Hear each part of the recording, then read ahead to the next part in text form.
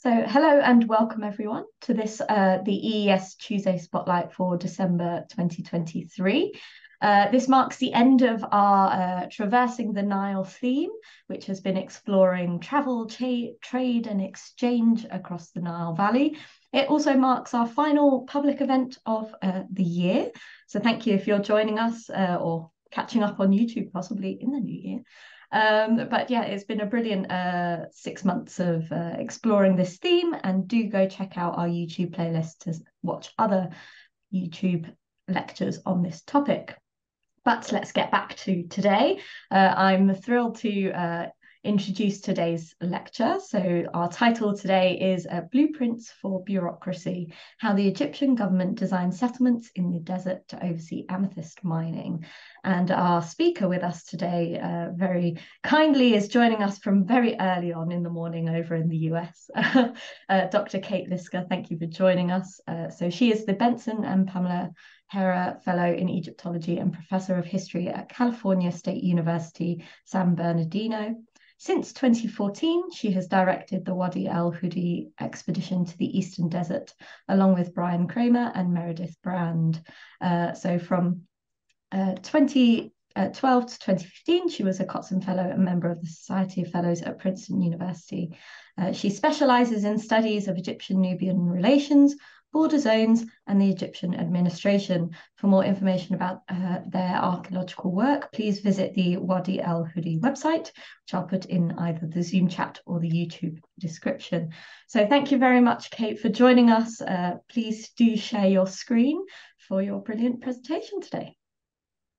Thank you. Thank you so much for having me here. Thank you so much for inviting me to be able to share all of this with you. And I'm thrilled to be able to, be part of the travel and exchange theme also for the EES today. I just want you to think for a minute, mentally think about the world. Wait, can you see you can see the slides, right? Okay. Yes. Excellent. Okay. Just for a moment, I want you to imagine a world without the color purple in it, because that's really what ancient Egypt was like before the Middle Kingdom. They didn't really have purple. There were a couple of pieces of amethyst that was known, but it was few and far between and extraordinarily rare. And most of our purple today is made from synthetic dyes or other synthetic materials. And so when the ancient Egyptians found a source of amethyst around 2000 BCE, at the beginning of the Middle Kingdom, this introduced a whole new color into their world. And they kind of went crazy to go and gather it. Immediately, the Egyptian government was sending off expeditions to gather amethyst and to bring it back to put in the royal treasury of the pharaoh, and then also to dole out as beautiful pieces of jewelry to members of the elite class of the princesses and that type. And it really did, change their mental view of the world in many ways.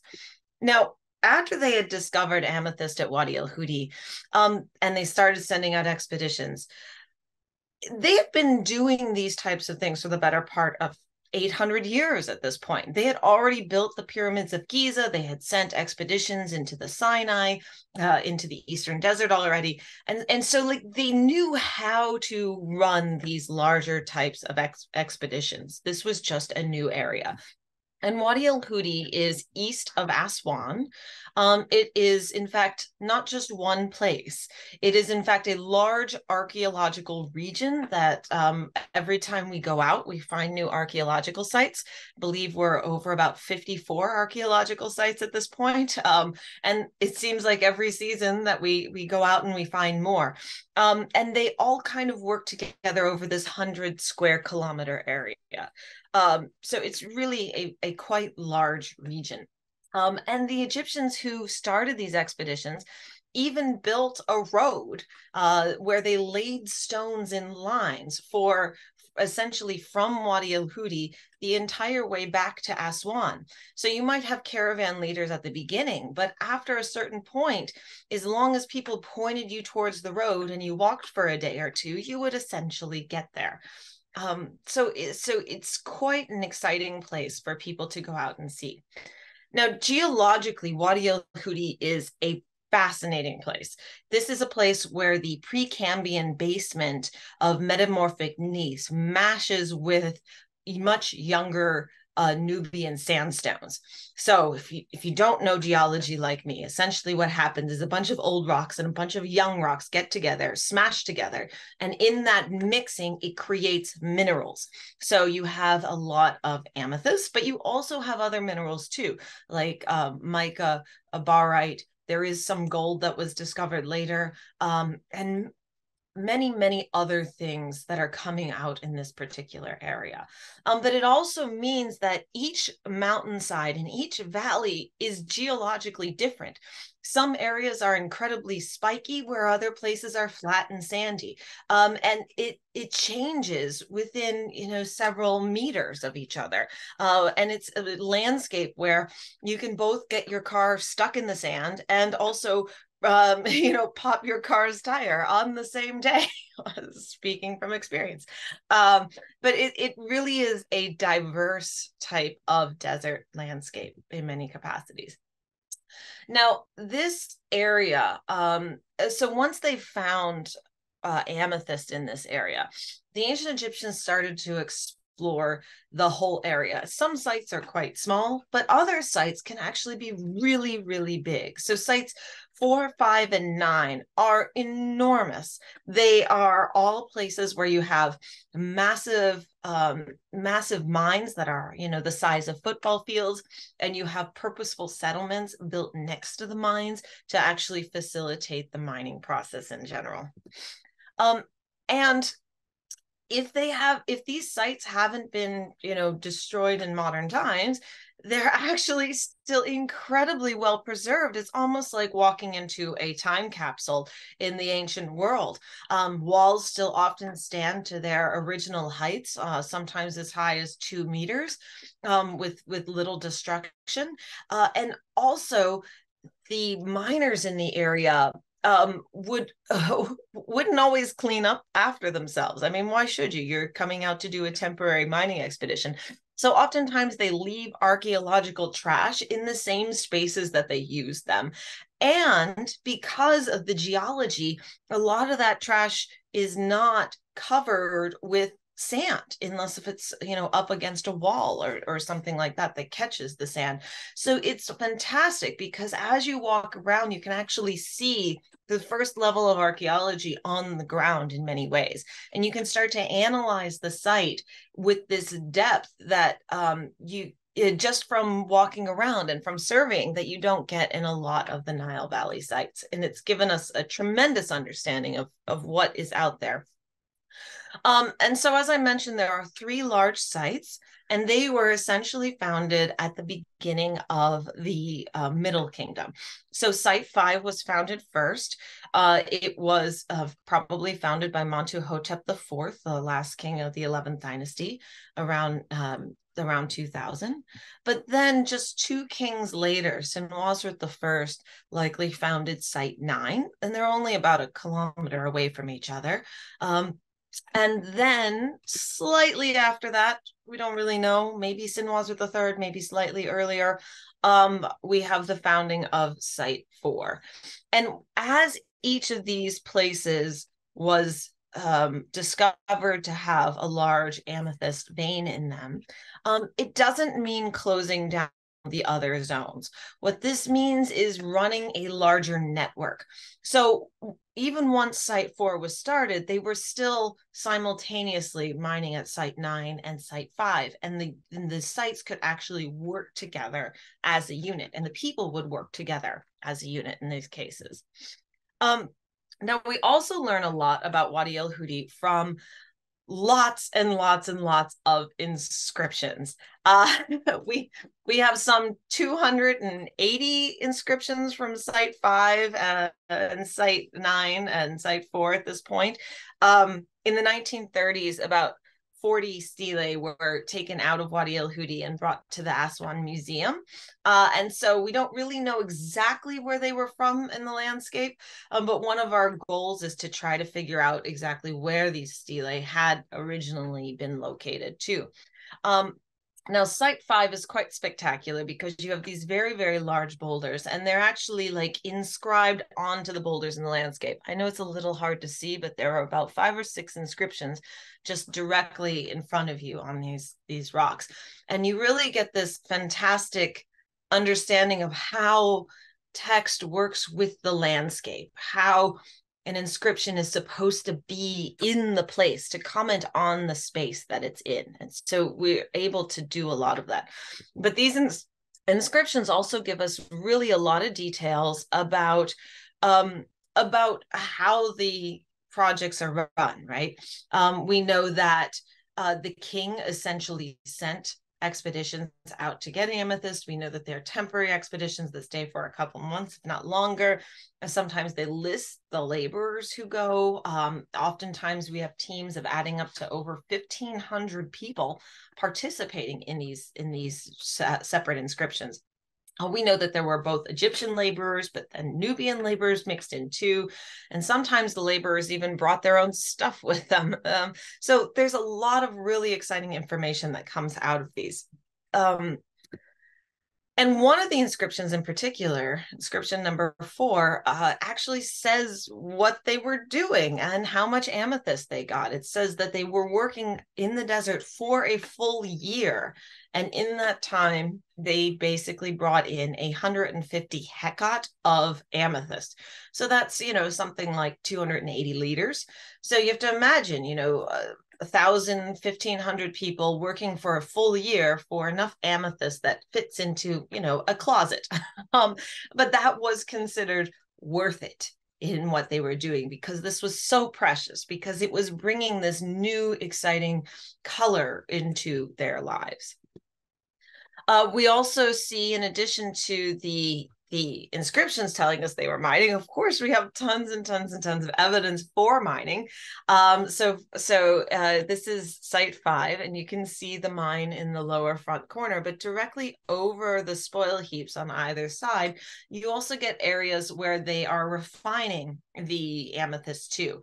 So a lot of times you see things like hammerstones, as you see in the upper left corner, and then they are breaking the quartz off of the amethyst to actually extract the purple pieces, or other parts of the rock matrix to get off the amethyst in this particular cases.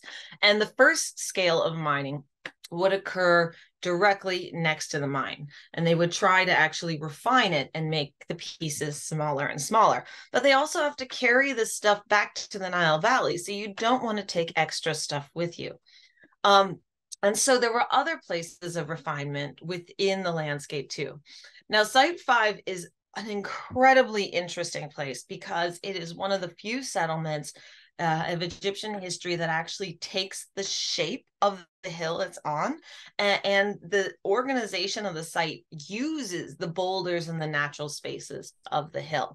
But at Site 5, you can actually see how they are further refining amethyst.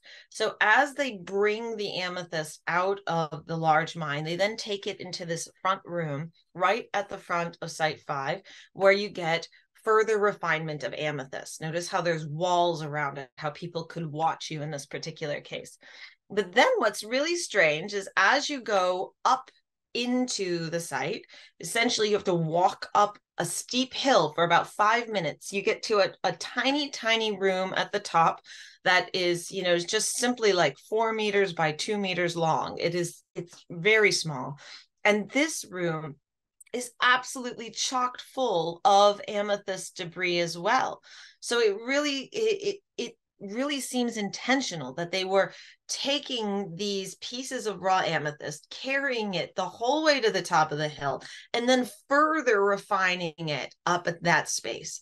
And the top of the hill is actually an incredibly protected area. It's an area where it is guarded and not everybody was allowed in. There's really only 2 paths in, and in those cases, both of the paths are effectively overseen by guard posts. So people could watch as they go in and they go out.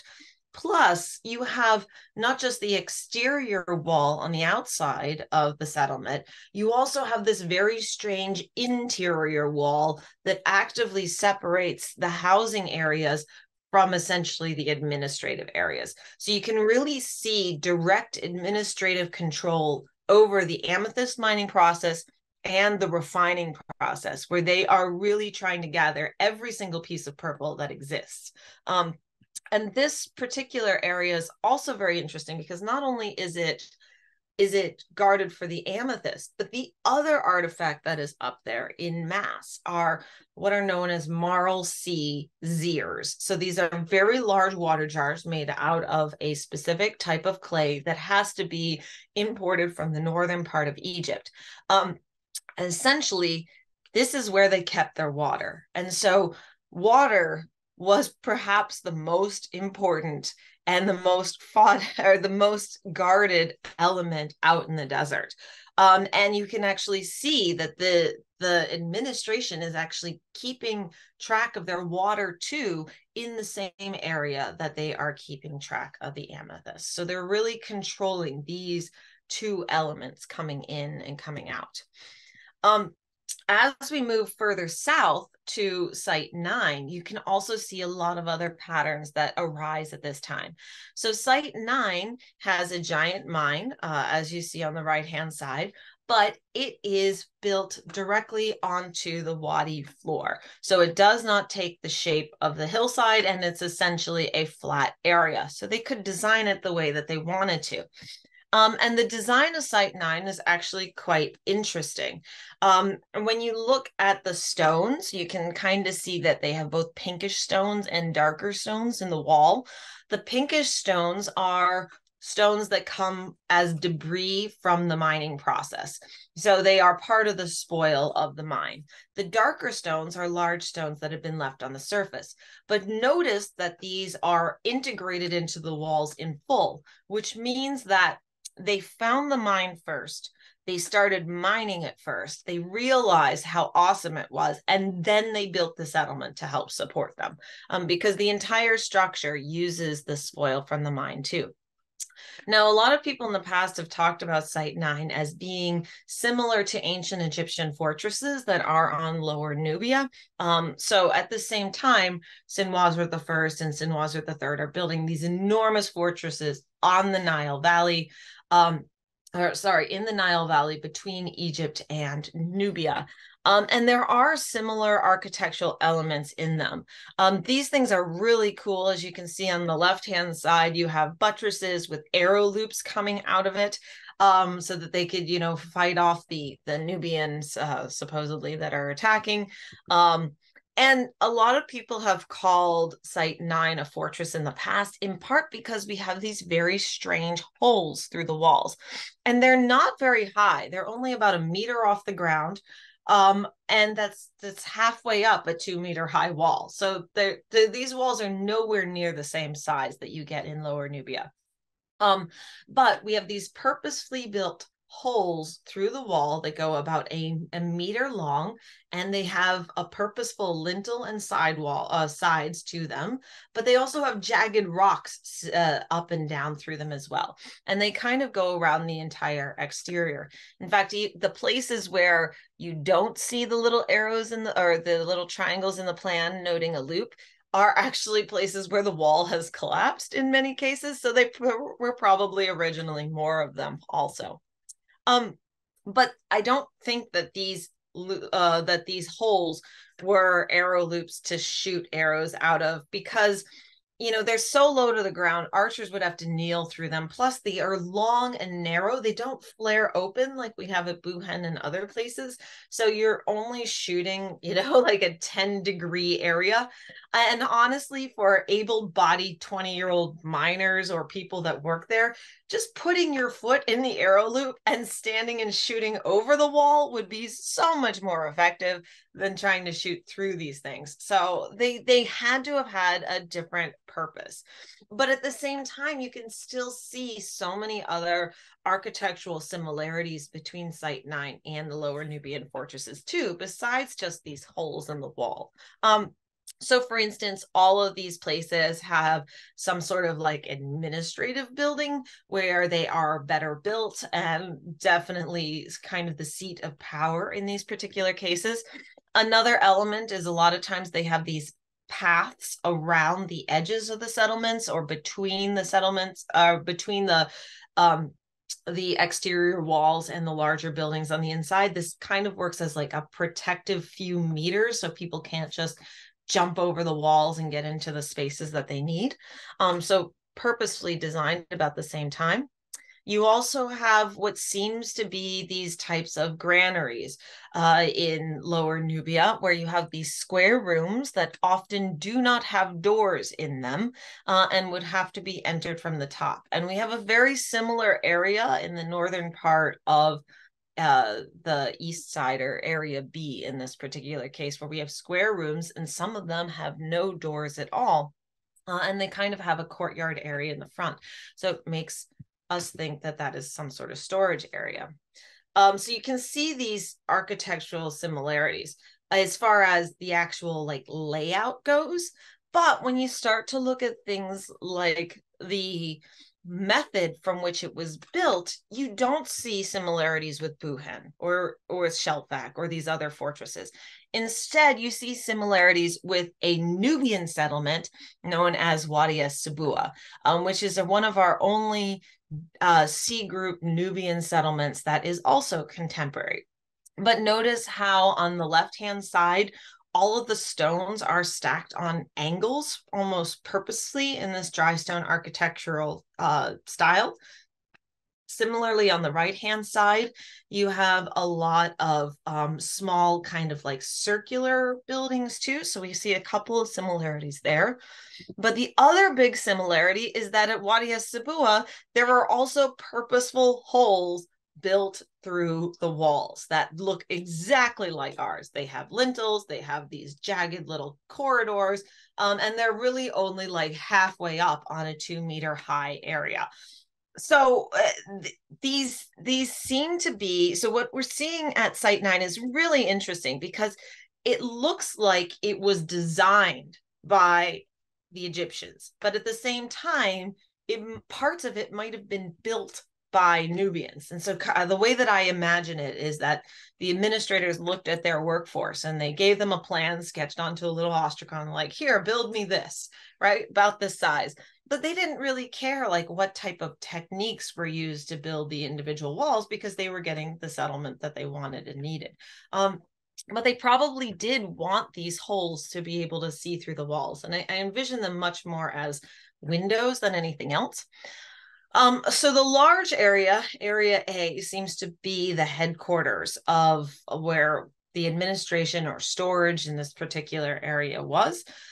You can see that they are expanding it as they come out in different times. So you have an original square that was built, and then you have an extension on the north side. But the room at the back center is actually quite interesting. Its walls are thicker and taller than anywhere else in the entire settlement. And what's really cool is that the dry stone architecture isn't just the large stones, but somebody went through the difficulty of like putting tiny stones into the gaps to really like block out any light at all and plug everything else. So this room, I would assume, is perhaps like the central big storage area that they definitely wanted to have protected over anything else in the settlement. You can also see that all the other rooms are built onto this one. So this one was built first too. It's quite interesting. But then when we look at the eastern side of Site 9, you can also see lots of expansions too. So we did try to excavate parts of what's known as Area B, and I showed you that they are architecturally similar to storage areas or granaries in the fortresses. So I thought, oh, perhaps we could have some sort of storage area. I don't necessarily think it's a granary, because granaries need like plaster actually put on the walls or something on the actual walls so that it keeps the grain dry, but it's still the same organization and storage that you get in storage areas. And so we looked at part of the area in the front, hoping that this is where the scribes hung out, where that they would, leave a lot of their seal impressions, showing their administration. And unfortunately, that is not what we found. What we found when we went down is that underneath the area walls, you actually have lots and lots of areas for cooking outside. Lots of little teeny hearths, lots of little teeny building things, but all of those are at a much lower depth too. And in fact, the entire eastern side was an expansion onto the standard area in the first place. So what I think was happening was, before this expansion took place, they were actually cooking outside of the walls. But then after this extension took place, then we have the reuse of this space. But they're still, going in and out of this area. They're still walking through the east gate in many ways. You can see that because the tiny pieces of pottery that are essentially everywhere are particularly small along the paths where they walked, because they would have stepped on them more. Whereas lots of other places of Site 9, they're physically larger too. So it begs the question, Site 5 has over 100 inscriptions that are in place. Like, where are the inscriptions at Site 9, right? Site 5 has all of these large boulders where you could carve onto them directly, but Site 9 doesn't. It's dry stones built directly in the Wadi. So what we can imagine, though, is that, perhaps they brought in stelae. So stelae are rocks that they write inscriptions on, but also ones that are mildly portable, although sometimes very heavy. And we actually, I believe, discovered some of these in our second season. So if you look at Site 9 at the top, 150 meters south of Site 9, we have a rock outcrop. And on top of that rock outcrop, which is the closest rock outcrop to the site, there were 3 stelae that were found on top of the rock outcrop. And 2 of them date to year 28 of Sinwazret I. So these are in direct association with Site 9. Plus, what you end up getting is you have what are known as these stelae emplacements. They're essentially large circles that once held the stelae in place. So imagine this. You want a rock to stand up. How do you do that? Well, you put other rocks and dirt around the base. And what you get after the stelae are gone are just like these circles with rocks and dirt that are left over. Once we started looking for these types of stelae emplacements, spaces that could have once held stelae, they're actually all over the place, especially along the exterior wall of Site 9, both to the north, which is facing Site 5, but then also to the south, which is facing that outcrop. And so it seems like there probably had been stelae placed in these places, and that they had been right along the wall lines. But a lot of them were likely taken to the Aswan Museum in the 30s, or disappeared along other means as well. And so looking at Wadi el-Hudi, and going back to these inscriptions, seeing the archaeology, but then also looking at the inscriptions, it really begs the question as to how they did all of this. Because, inscription 6, which has been, published since 1952 by Ahmed Fakhri and then later by Ashraf Sadak, shows us that, up to 1,500 people were part of these expeditions. But when you look at these settlements, they couldn't fit 1,500 people in them. I mean, Site 5 probably has about 50 rooms. So at most, even if they're chock full, what is that, like 300 people or so?